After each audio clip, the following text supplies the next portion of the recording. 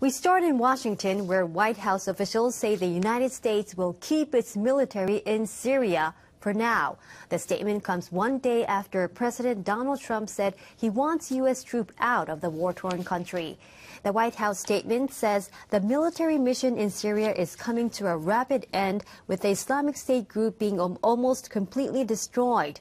But it says the U.S. and its partners remain committed to eliminating the small presence of the militant group and will continue to consult its allies about future plans.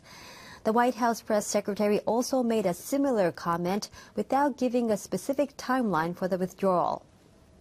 The goal, again, is to defeat ISIS. And once we completely do that, we've made significant progress. And when there's no longer a need for troops to be there and we can transition to that local enforcement.